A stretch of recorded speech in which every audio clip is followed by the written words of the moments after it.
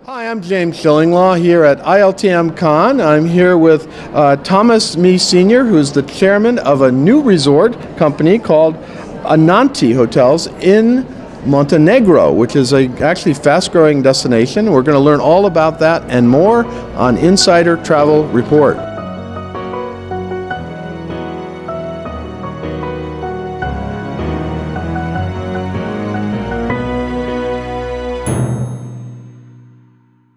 Now, Thomas, first of all, tell us a little bit about Montenegro and why it's really booming these days. Montenegro is a new destination that got its independence in 2006. This is down around, south of Croatia and all that, right? Yeah, it's between Croatia, Albania, and Serbia. Okay. And Bosnia as well. And Bosnia as well. Yeah. So, why do you think it's become so popular? Because it's a very small country first. Nature is absolutely fantastic and preserved. And as it's one of the smallest countries in the world, you need to understand it's 0.6 million inhabitants in the country. It's not even a district of a large city. So everything is together in very close distance, proximity. And if you compare with other coasts, like Croatia is never-ending coast, for instance. So, and it's basically a new destination. It's very easy reach. It's not far. It's really in Europe. It's in the heart of Europe. So it's very easy to get there. For instance, there are two international airports in Montenegro, with Podgorica and Tivat, where Tivat is where is Porto Montenegro. So there has been also this big development that kicked off somehow the development of Montenegro, with this super yacht marina, and the first luxury hotel opened there a couple of years ago. And now you're going to open up another one, right? Yeah, well, actually, yeah. To date, there are 4 international luxury hotels in Montenegro, international level. There are 2 in the area of Tivat, which is the Regent, the Cedin Ustica that just opened this year. And there is, of course, the iconic and oldest luxury property in Montenegro, which is the Aman Sveti Stefan, on this fabulous island. And we are just next to this property with our own little land, our beach, so it's very protected, we're in the heart of the nature. And where we completely stand out from any other hotel, not even in Montenegro, but in all the region of the Balkans, and I would even extend it to the Adriatic Sea, is that you don't have any luxury hotel that offers villas. And large villas. So you have large villas. So what is the total accommodation count that you have, the keys? We have 22 keys. Just 22? Yes, 8 villas, 14 suites. Wow. So our average ratio per key is 200 square meters, so 2,000 square feet. Not a bad size room. Yeah, and you need to understand that because I'm a developer initially. Right. I'm an operator and somehow by accident. I work with other brands, American brands, Asian brands. And it was a chance for me with this project to create my own brand and do what I want as a hotelier, what should be the ideal somehow hotel.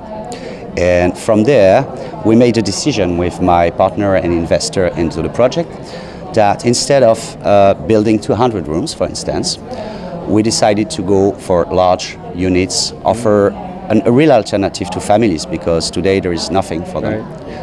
For long stays, etc.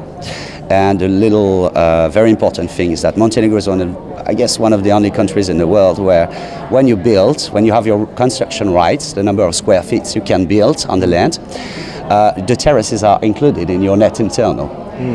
So basically, that's why in Montenegro, even new constructions, you will see the tiniest terraces and balconies in the universe, because that's net internal. We took the completely opposite direction. So basically, like our villas are between 3,000 square feet and 6,000 square feet for 3-4 bedrooms, and you have the same surface as terraces, right, with infinity pools, with gardens, etc., barbecue areas. Now, do you also have dining opportunities? Absolutely, we have an Asian fusion chef coming from Southeast Asia. So we will have, of course, the local cuisine, which is absolutely fantastic, the most fresh fish you can get in the area. Right on the sea, absolutely right. And we'll also bring really this unparalleled, and you will not find the same foods, like really Malaysian, Thai, Vietnamese foods, which you don't find out there in Montenegro. Not in Montenegro, no, really. No. Now, when is the opening? So we're opening in May next year. Okay.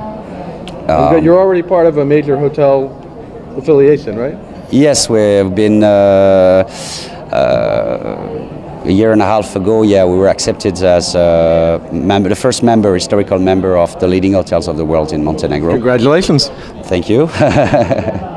And so, because when I develop a hotel, I make sure that we respect 100% the standards of leading and LQA. So, yeah, so that's why we've been accepted. That is. Yeah. So what else would you tell travel advisors about how to sell this property? What's the real? Obviously, the huge villas. That's a huge part of it. Yeah. And so for families, and also it's near the sea, and Montenegro is an emerging destination, right? Yeah, correct. So basically, we target, because this product is really unique on the Adriatic. We target the families. We target. We like people to gather, and to reconnect. And this is a philosophy of my brand, basically, because people are always like, the husband is working, traveling, the wife is taking care of a million things, and even working herself. The kids are at school or activities. They don't see each other year-round. They don't see each other. So this is an opportunity for them to get together. This is correct. And the brand is the combination of two Nepalese Sanskrit. I was going to ask you what the name was. Okay. So it's Ananda and Shanti. So Ananda is joy, happiness, and Shanti is peace. So it becomes Ānanti.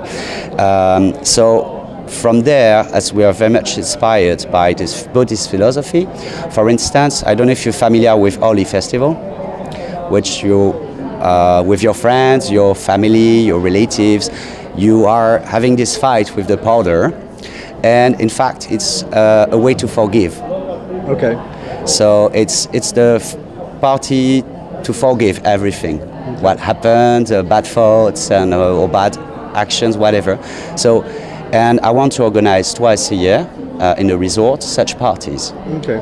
So on top of putting together back families, friends into a very absolutely adorable environment and space and light, I want also for them on top of reconnecting, I want also that they forgive. That's an interesting concept. It seems lovely, and actually there is forgiveness, and in that kind of relationship with families, of course, there probably is a lot of forgiveness sometimes, I tell you. Now, is this the first of what you see as a chain of resorts? Well, yes, of course. The objective is that we extend the brand at a low pace. We don't want to go too fast, because every project needs to have extreme attention. And so I'm personally extremely involved into this brand. Yes, we have lots of interest on the brands from investors, particularly on resorts destinations. We have actually very strong interest in Turkey and in Portugal. No. Well, Thomas, thank you very much for filling us in on Ānanti. A new brand in Montenegro, which is an emerging destination, and it sounds like it's going to be a fantastic place where you can bring your families and maybe get some forgiveness, right? Absolutely, and we look forward to welcoming you. I'm James Shillinglaw, and this is Insider Travel Report.